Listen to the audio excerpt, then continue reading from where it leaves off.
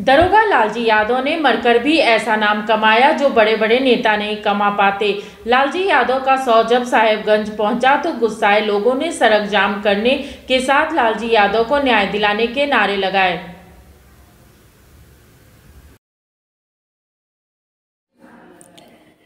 पलामू के नावा बाजार के थानेदार लालजी यादव की मौत के बाद पूरे राज्य में एक तरह की सरगर्मी है। वो सरगर्मी जब पलामू के रास्ते से होकर जब साहेबगंज उनका शव पहुंचा तो ये साफ रूप से देखा गया। लोग गुस्से में सड़कों पर उतर आए, दुकानें बंद कराई, सरकारी नौकरी और मुआवजा का आश्वासन देकर लोगों को समझाया गया, लेकिन मामले में भीड़ काबू होने का नाम ही नहीं ले रही थी। इसके साथ ही दरोगा लालजी यादव का शव जब सुबह सुबह साहेबगंज पहुंचा, उसके बाद आसपास के लोगों ने साक्षरता चौक को बांस बल्ले लगाकर जाम कर दिया था। इस वजह से इस मार्ग पर वाहनों का परिचालन पूरी तरह से ठप पड़ गया।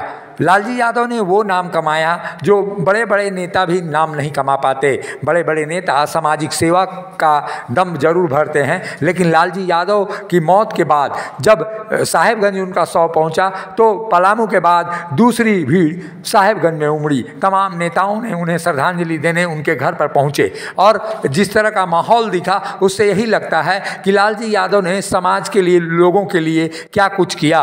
पुलिस की जो छवि होती है वो छवि से इतर लालजी यादव तमाम लोगों की मदद किया करते थे और यही कारण रहा कि तमाम लोगों ने वहां पर पहुंचकर श्रद्धांजलि अर्पित की।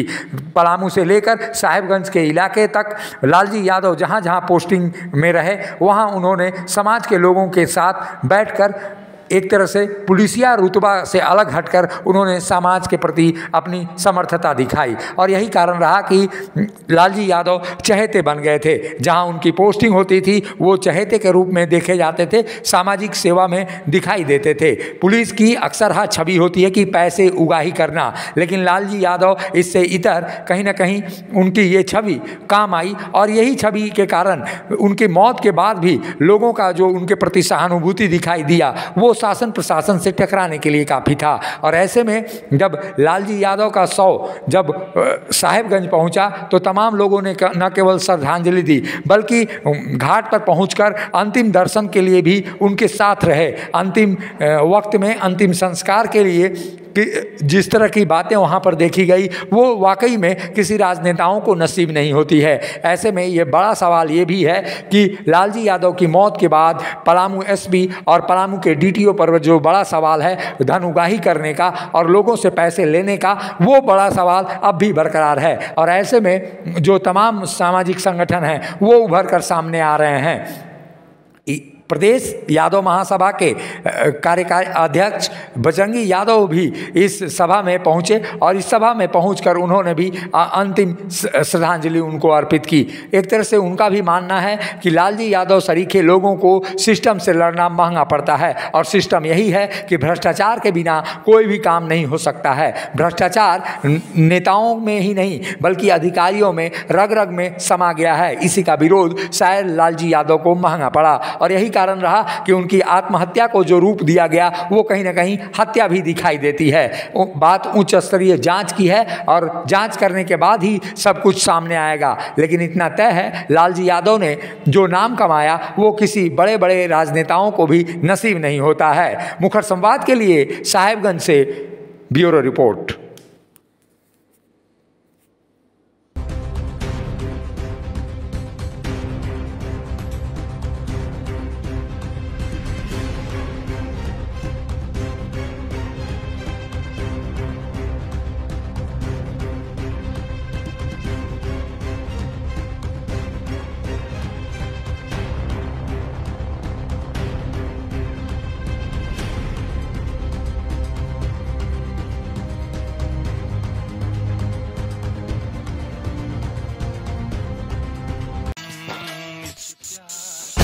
उस्ताद, आफत में पड़ी है जान।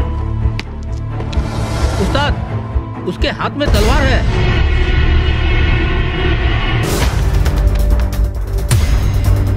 तलवार का मुकाबला पाइप से।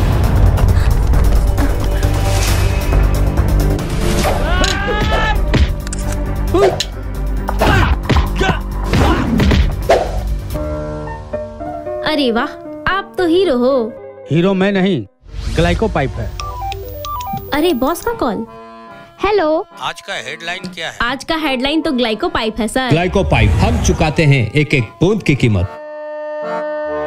जब टूटती है आस, जब थकती है सांस, जब रूठते हैं अपने, मुंह मोड़ता है जमाना, जब अंगड़ाई लेता है संकल्प, फिर बनती है कहानी, बनते हैं अनमिट निशान।